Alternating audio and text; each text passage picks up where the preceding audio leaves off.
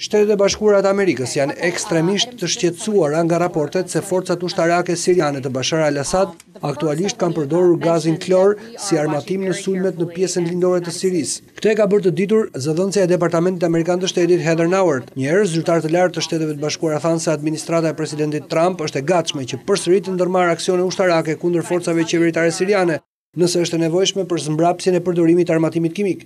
Ky zyrtar që ka folur në kushte anonimiteti tha se Shtetet e Bashkuara janë të shqetësuara që regjimi i Sirisë mund të zhvillojë metoda të reja për hedhjen e armëve kimike.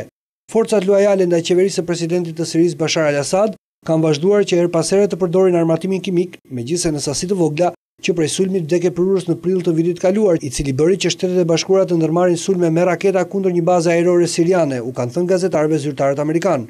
Nëse komuniteti ndërkombëtar nuk vepron shpejt për të shtuar presionin ndaj Asadit, armatimi kimik i Sirisë mund të përhapet jashtë vendit dhe me gjas edhe në Shtetet e Bashkuara, ka thënë njëri prej zyrtarëve. Do të përhapet nëse ne nuk bëjmë asgjë, ka tërhequr vërejtjen ai.